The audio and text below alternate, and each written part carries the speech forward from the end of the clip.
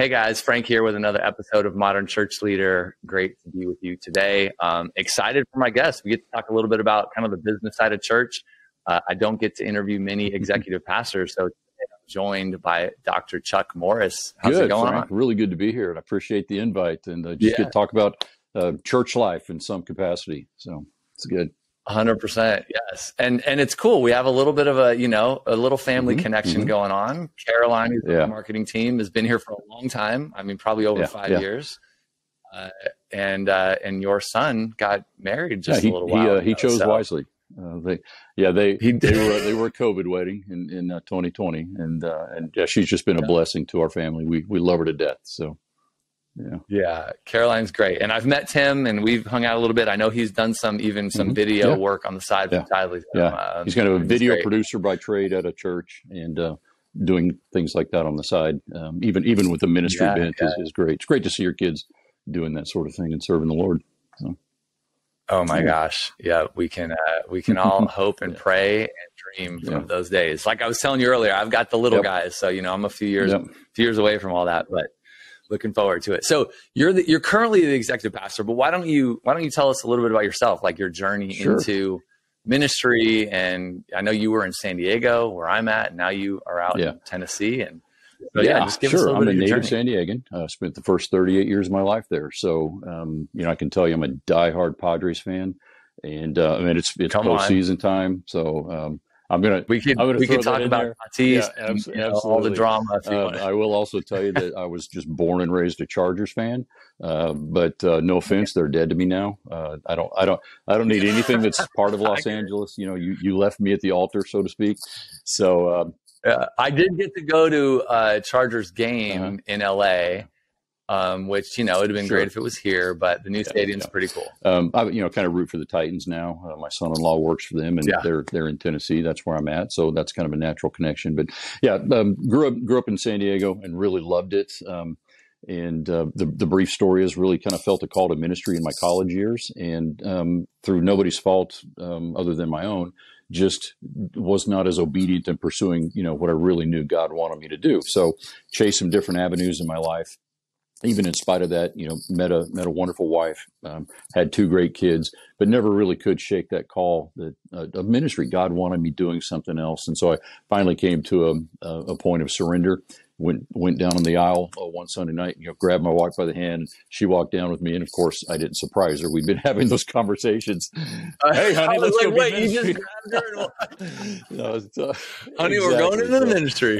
So I knew even that night, I knew that meant something in my life. I even then thought I may not be living in San Diego for the rest of my life. I knew I'd probably have to go to school, further some education, and just be willing to do whatever God wanted me. So that brought me to ultimately to Tennessee, to the Knoxville area where I'm at, and this church I've been at, Chilhowie Hills Baptist Church, been here for 22 years, and kind of had done some student ministry and education ministry in San Diego, and so I kind of took on those hats over time here, and that's everything from being the student pastor to running and building kind of a groups or Sunday school kind of thing. We call it Bible fellowship, but in charge of all that. And then a couple of years ago, our pastor at the time had engaged some conversations, with me about what it might look like to have an executive pastor at our church, and that I might be a good fit for the role. So, I fought that for about 8 months, and then finally really just became convinced that was kind of the next progression in my ministry journey. And so I'm doing completely different work than I did 20 years ago. But I'm speaking with the students tonight. So, I still dabble in that, kind of stay young, so to speak, every once in a while. So the job now is kind of that mix of still doing pastoral ministry, still have the opportunities to preach, minister to people, still overseeing that Sunday school Bible fellowship model. But on the other hand, responsible for, the finances, the budgets, staffing personnel, those sorts of things. And so, it's a lot of hats to have right now. But what makes in your current, you've been at it for a few years, you came from kind of the pastoral side, and now you're on, I don't know, for lack of a better term, the business side, still ministry, but what makes a great executive pastor? I think that's if I had that answer in a nutshell, I'd be writing a book, and Well, I'm helping. I'm helping you. Good. Tease it Let's out. just talk out my outline here. I'm a big fan. I mentioned earlier, I'm a big fan of kind of just the overall concept of balance, and I just think that's critical in just about every area of life. We can go, our pendulums can just swing wildly.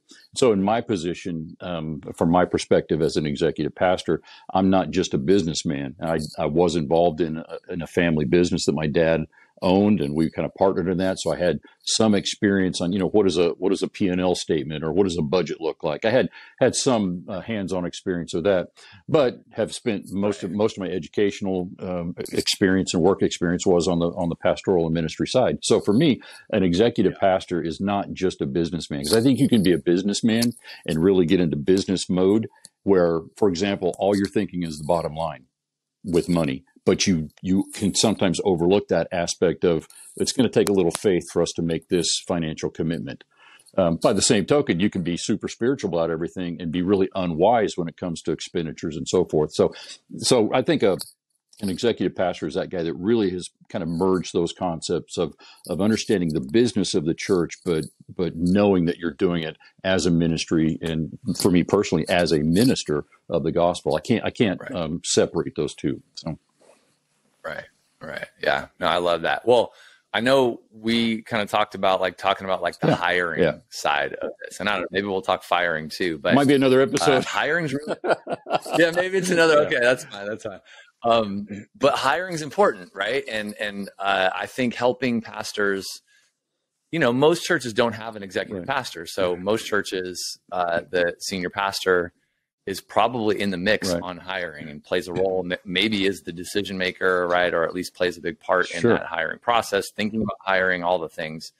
So, I mean, let's talk hiring a little bit. I mean, how do you think about hiring staff at your church? Well, it's a big picture, big discussion, obviously. And I think we approach hiring a couple of different ways. I think what we, kind of what I was asked to focus on a little bit today was pastoral hiring. So, you can make that distinction between hiring a maintenance person or even an office admin person. Some of those are obviously treated differently. There's more responsibility to go along with that pastoral role. So focusing on the pastoral role, it's, for us, the process starts with really defining that job very clearly if it hasn't been defined. And that may sound sort of strange, but as churches grow, positions will naturally be needed. For example, you might have one person at your church who's doing middle school, high school, college, and maybe recreation ministry, and he's just wearing a lot of hats. So you might have to, if you're going to divide that up, you have to define what does that look like. Are we looking for a middle school person? Are we looking for a rec person? So just getting a clear definition of what that position is and really being able to define it. I think that's where I'm not a big fan of jumping the gun. And a lot of times people will just kind of post a position and then they really don't know what that's going to look like. I think that just leads to confusion. So having your house in order, I think, is a huge first step. For us, that's really where we start, and we involve more than just a lead pastor. I would work in very close conjunction with a lead pastor, although I would kind of be taking the lead in that initiative. In our church structure, we've got a personnel committee, a group of lay members of the church that would be involved in those personnel decisions. We do have a group of deacons. They're not so much involved in that business aspect, but we will call our deacon leaders together for spiritual insight and wisdom, so they just know what's going on. So we try to get a lot of input, so it doesn't just come from one person. So I guess you could say I have the power to make some of those decisions, but I would never just want to do that by myself. I think it's just there's wisdom in a large group of wisdom and counsel and godly perspective. So that's kind of where we start that from. And if you want to get into the nuts and bolts of it beyond that, we would. Let's pause real quick on the job description side of things, right? Because I look, even in the business world myself, right? Like writing the job description, really thinking about the position, knowing the responsibilities. I've not been a part of a lot of that in the church setting. I've been a part of some of that. And in my experience, which is very limited, qualify it with that. I've seen churches kind of make these job responsibilities that are like massive. It's like you're almost doing everything, like versus trying to be very specific about what this role is and like what success looks like. So what have you learned around writing great job descriptions and honing in on responsibilities? I think kind of big picture bullet points where you leave room for discussion in an interview process is really helpful. I'll be honest with you. I've had some churches contact me, and so kind of on that other side of that coin. And I got a job description one time that when I just read it, it was overwhelming. My first response was, "I'll literally be running the church single-handedly. What is anybody else doing?" And so in my thinking, even if I was kind of interested in that position, if that job description is overwhelming, I might back away when really I'm a good fit for it. So I think and some people maybe try to answer all the questions ahead of time. And so literally they're breaking that thing down into such minute detail. So we try to keep it, kind of larger focused, broader statements, make it very clear. Here are the areas you oversee. Here are the people you report to, here's your organizational structure, that sort of thing. And I'll also tell you this. I had one church that was talking to me, and I asked for the job description, and they said, "I can give you the job description of a guy that kind of filled that position before, but this one's going to morph and change." And when I pressed on that a little bit, what it became was, when we hire you, you get the chance then to put some input onto the job description. Now, I can see some value to that, but I also see some confusion. And that was one thing that gave me pause, because I don't want to leave one position, go to another, only to find out as we work together to craft this job description, it doesn't really end up fitting maybe my expectations. And so, there's a lot of different ways to do it, but I'm more of a fan of kind of just being real clear. This is what the expectation would be. And, and then kind of filling in those blanks with discussion. I think you get more in discussion than you do just this massive list on a job description. So. Yeah. How do you do the interview process? Yeah, for a pastoral thing, of course, once we post that job, and we post a job various ways. I know that's a little bit ahead of the interview question, but we've got a local association of Southern Baptists, so we will post it locally for people in the Knoxville area. We post it to our state convention, Tennessee Baptist Mission Board, Southern Baptist SBC.net. There's a national thing, and then we'll usually get one internet source, and so we'll post that job there. And so when we get those resumes in, if it's a senior pastor position, we'll start with a search committee. If it's a kind of a secondary ministry position, we'll do that in-house. Our search committee is made up of members of our church that we nominate and vote on and so forth. And so once we get all of the respondents gathered and they kind of go through those, then we could kind of get to what you're talking about. How do we start interviewing them? And so if we would get that group down to, let's just say 10, that would be a process with the committee doing the initial contacting. Then they bring the ministerial staff level people into that discussion.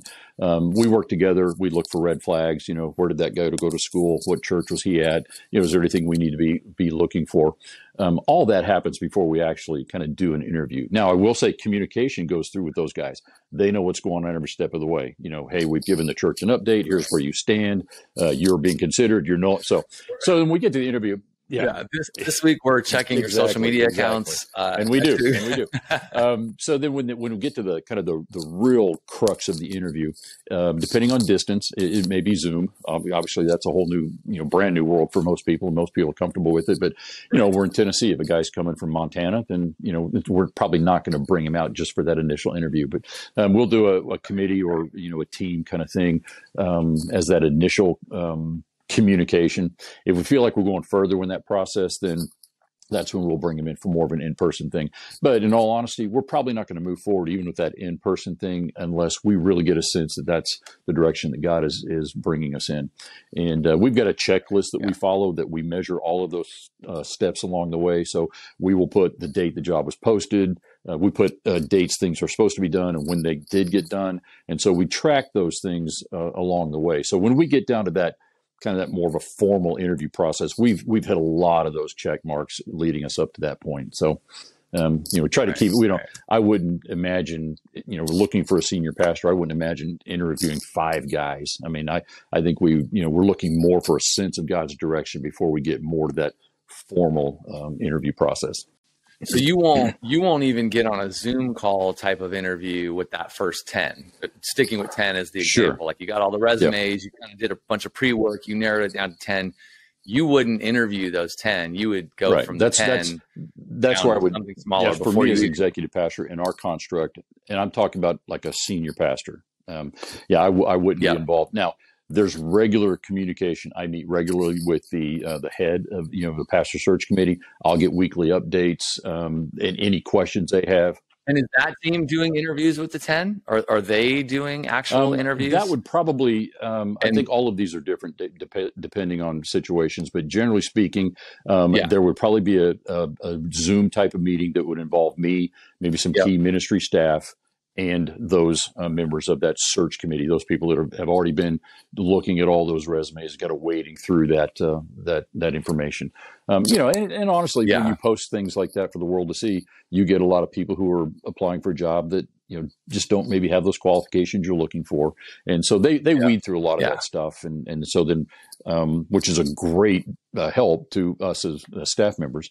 But there is regular communication, between myself, for example, and whoever's on that search committee. Right. But when you get, I guess I'm trying to get to the point. You got 10. When do you start it? Like, how do you get to interviewing? I think with those 10, I think with those 10, that would then be, kind of that we would probably Zoom with all 10, unless it's a local person. And, ministerial speaking, especially if it's a guy that's kind of near our area, they don't really want to know. They don't want other people to know they're even looking. And so, you might be at the church down the street, but you'd still rather Zoom because that's a lot more private than driving down to that church or walking to the office. So again, situations are all different. But we'd probably do that Zoom contact with, again, myself, maybe a search committee and key staff, looking at those first 10. And then we'd probably really be looking for maybe our top 2, and I would say no more than 3 candidates, because you might find some guys that are really pretty equal in their abilities, but that's really from that. Really a pragmatic standpoint, education, experience, maybe age, what are these factors that have they had ministerial success? Those are the nuts and bolts things. So when we really get to that Zoom interview and beyond, we're looking probably more at more of those spiritual types of questions that are going to be coming up. So, Right. What, when you get into that spot, like, what have you learned? Because, you kind of have what's on paper. So great. You can okay, they went to a good school. They've been on staff at these 3 other churches. We like those churches, blah, blah, blah, blah. Like you can kind of go, okay, this kind of fits what we're looking for on paper. But now I got to go, I really need to see if this person is going to be a good fit at our church. Like, so, and you're kind of like interviewing is hard, right? It's terrible. Like doing good interviews and asking the right questions and really like searching for like culture fit and just all the things that come along. So what have you learned about just holding good interviews that really kind of give you what you need to make a decision? I think in our experience, or my experience specifically, it's interesting that you mentioned culture fit, because that's kind of a buzz right now. What is the culture of our church? What's the culture of our staff? That's an intangible that you and I both know is real, but how do I write that down on paper so that you can see it?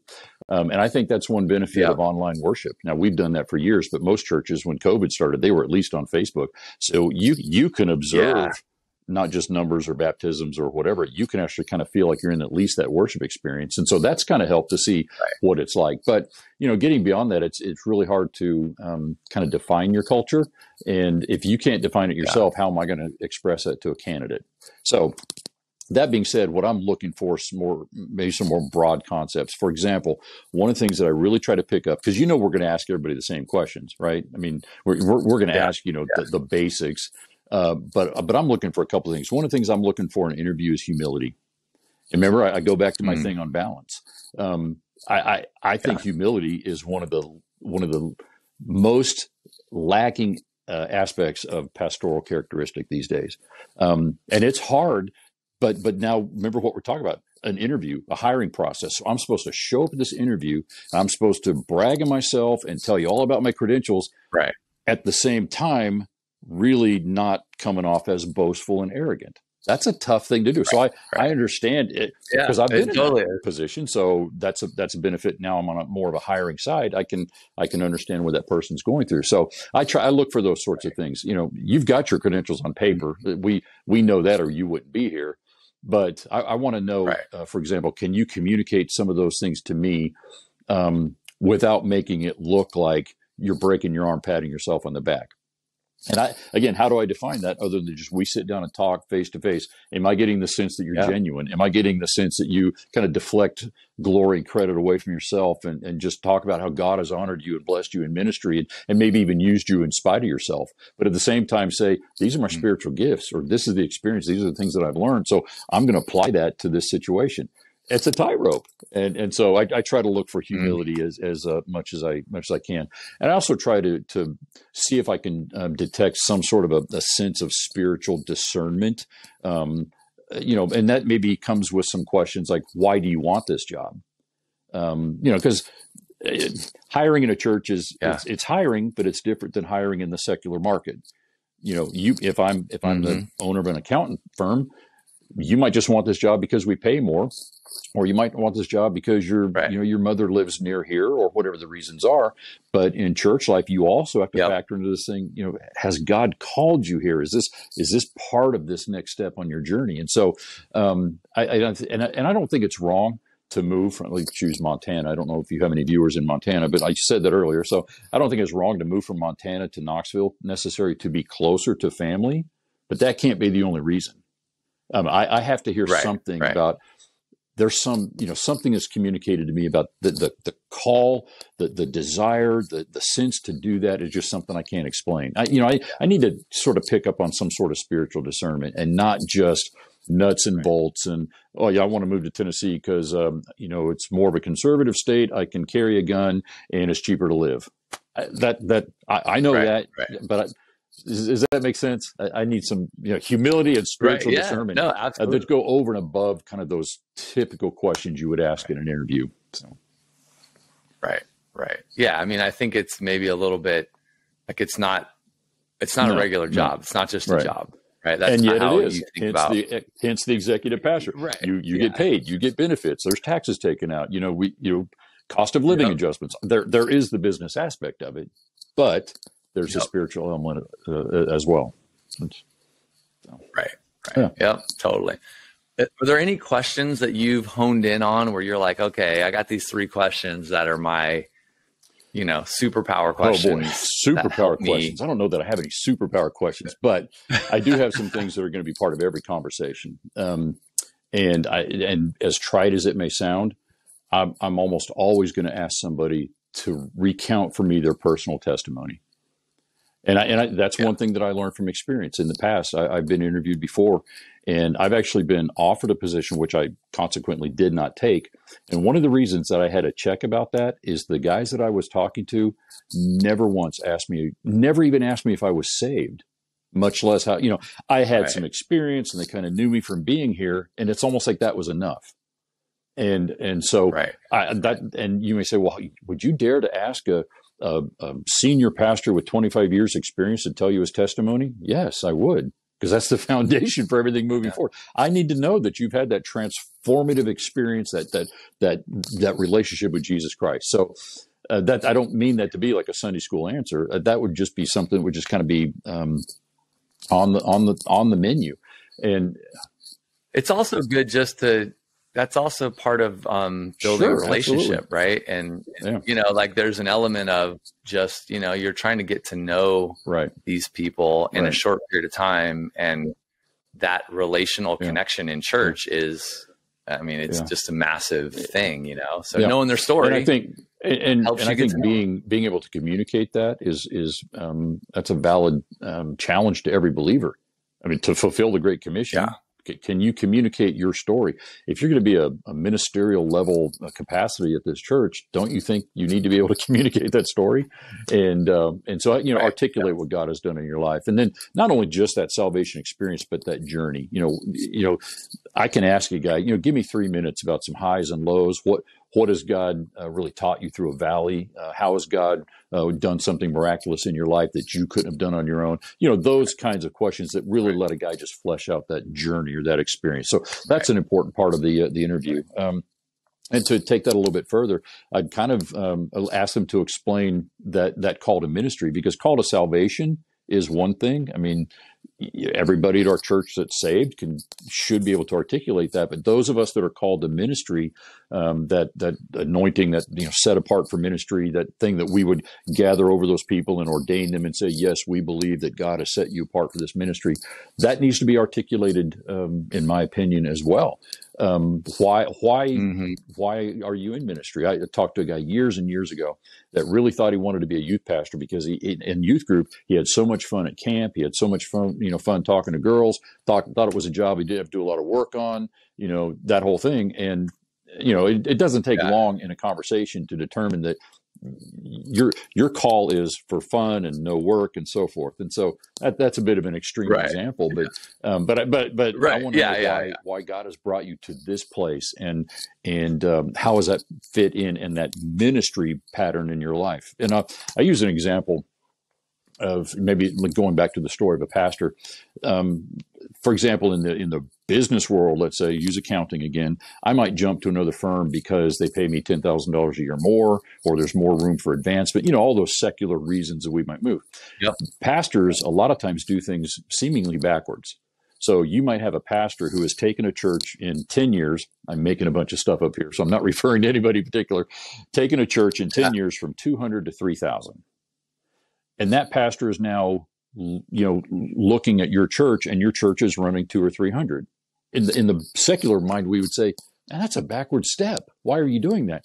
But the fact of the matter is that pastor may know that God has specifically kind of gifted him to have that ability to grow a church from 200 to 3,000, but maintaining 3,000 plus or growing it to 5,000, that's just not in his skill set. So he could articulate that to me if I'm saying, why would you go to a church from 3,000 down to 300? If he can just tell me, because that's what God has gifted me to do, and I've done that here, and it's time for me to do that somewhere else. That's just one example of how hiring at a ministry level is different than hiring at a secular level. Sometimes it just doesn't make sense. Yeah. And I want to be able to have a guy tell me why that doesn't make sense and how that fits into his journey. So yeah. No, I love that. Let me ask you kind of we could probably talk all day, but a couple questions, just nuts and bolts. How much is salary and benefits and other, I'll just call them fringe benefits for lack of a better term, how much does that stuff come into play? Well, it does. And again, that's that thing that a lot of times, and churches are guilty of this so many times. Well, if God's called you here, then you ought to be able to work for $4 an hour. And that's an insult. I don't think that's not even biblical. The scriptures call for the priest to get a double portion. And, I think we need to take care of those people that are doing that important job of ministry. So, but yeah, I know in a hiring process, I know that that's going to be a factor. I try never to put that into the conversation until we're much further down the road. So that's not a temptation or discouragement either way. We try to get down to those things. Again, what we're talking about, has God called you to this church or this area? What is your journey like? And if we can get past some of that and really feel comfortable, then we can have those conversations. Now, again, that's one of my jobs as executive pastor. Recently, over the last couple of years, we never had a handbook, an employee handbook. And I used to use that as kind of a badge of honor.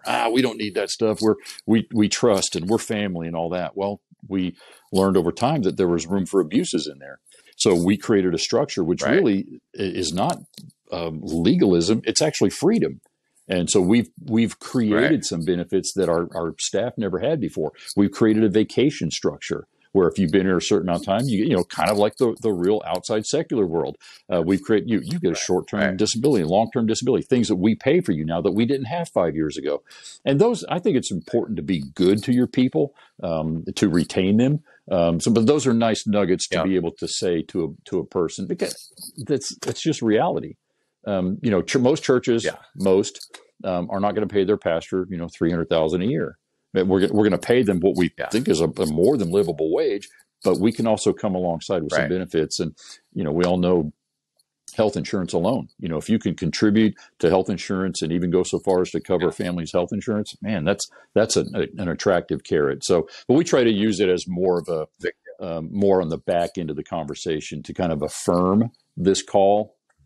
So you wouldn't put out a job posting and list only we have done range. That only when it's required by the hosting agency. So if they say Yeah, because it is common to see, like in the normal church world, it is very common these days to see a range or something like that. I feel like that's happening more and more. And like go back 10, 20 years, you would see that less. But nowadays it's happening more. So, I was just I'm curious. I've seen a lot of jobs offers in the secular market too that will say, salary will be commensurate with experience. So it's just an open-ended thing that doesn't really answer a question. So, I think it goes both ways, but we certainly don't hide it. And I think one of the nice things about that is I think we pay well enough and we benefit well enough that I know if a guy feels called here, he's not going to look at our number and say $22,000 a year. I can't raise a family on that. So I'm.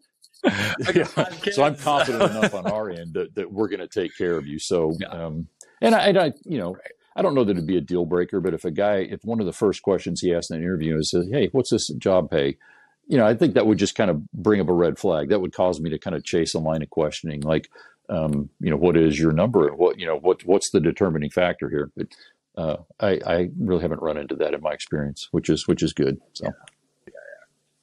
No, that's so good. Well, Chuck, we could talk all day because this. I don't want to hold you, but I got a couple kind of rapid fire questions to close with. My first one: who's a church leader that you really look up to, respect, like someone that I don't know, it could be someone new, it could be someone just over the years you've always admired. I've obviously got a couple of pastors that mentored me along the way growing up. And so, I've got a couple of those close friends that even now I could call and ask advice for, and these are tough times. So, kind of on maybe an international or national scale. Obviously, being from San Diego, I've always been a big fan of David Jeremiah over at Shadow Mountain. Had the privilege of meeting him, and talking to him on the phone a couple times, and one book I was contemplating writing, he actually scheduled a time for me to call him, and he gave me some advice and wisdom on that. But I've always liked. I go back to that balance. He has this obviously massive structure in a big church environment that has a wide-reaching impact in radio and television ministry, and yet he's still the local pastor, the pastor of a local church, stays faithful to preaching and teaching of God's word, and I think he does a good job of that balance of pastoring a church and yet leading this really massive organization that has lots of different facets, and kind of doing it by keeping himself clean, scandal-free, being faithful to God, faithful to preaching the word, and God has just blessed him. And so I've always, part of it was the local connection, but I've always admired the way that he led that church and that structure. So that guy's a legend, man. He just keeps going. I pop him on the TV now. David Jeremiah. I'll watch the last 20 minutes of his sermon if I can catch it. So that's good stuff. Yeah. What's a book that you think everyone should read? From my perspective as an executive pastor, and I've had people ask me before, do you ever want to pastor a church? And my honest answer to that is I just never really felt, again, that clarity of vision. I don't really think God has called me to be a pastor of a church. So I asked myself two questions. Can I pastor that church? Yeah, I probably could. Does God want me pastoring that church? No. So for me, that just kind of brings me to one of the books that I've kind of relied on. I think there's a newer version of it now, but it's Leading from the Second Chair. Mike Bonham wrote that. And there's a lot of books you can find on that topic, but I think this is one of my favorites because it talks about how you can lead, how you can be fulfilled in that role as a second chair person, without having that. And maybe that's the humility thing that I talked about before. You can lead. You are in leadership, and you got a lot of decisions to make, but you're also not the top guy as an executive pastor, an associate pastor, a church staff member. And so from guys in my perspective, I think that's a great resource.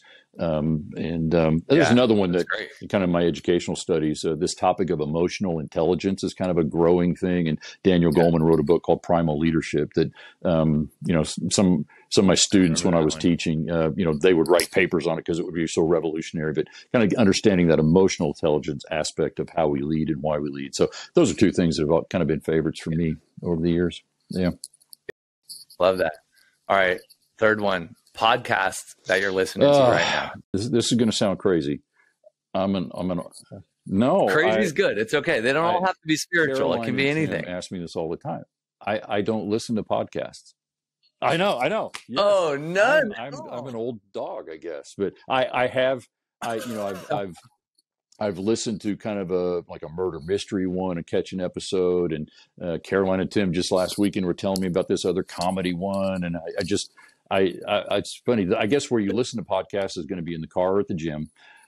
I really don't go to the gym, and so in the car, I'm just usually listening to sports radio or something on Bluetooth on my phone. So I did catch that you do the games out there, right? Yeah. Aren't you? I'm the public address announcer for Tennessee baseball, which was ranked number 1 in the country most of last year, but we didn't make the College World Series. But it's the in stadium announcer that tells who's coming up next and give the reads between innings. So I'm not on the radio or TV, but I'm in the stadium. So that's a nice little hobby to have. Gets me a free seat, cool. A free hot dog, and I get the best seat in the house. I just have to work for 3 hours while I'm there. But yeah, that's pretty cool though. All right. Where can folks go to kind of find, out more about you, your church? Our church is called Chilhowie Hills Baptist Church in Knoxville, Tennessee. And that's just kind of the search for everything. Our website is chilhowiehills.org. We're on Instagram, Twitter, and Facebook. Chilhowie Hills. There's no code or, CH123 is just, if you search Chilhowie Hills Baptist Church in Knoxville, you'll find us in any of those formats. So that's where we are on the internet and in person. And we do have a YouTube channel. Our services are all broadcast on, guess what? Chilhowie Hills. So if you search that on YouTube, you'll find it everywhere. So make it pretty simple. Well done getting them all. Yeah, we got all of them. Yeah. So. That's awesome. Well, Chuck, thanks for today, man. I appreciate your time. Anytime we can chat about this kind of stuff, I'd be happy to. So. Yeah, absolutely. Well, guys, thanks for listening today. Thanks for watching. If you're on YouTube, we'll catch you next week with another episode of Modern Church Leader. Bye-bye.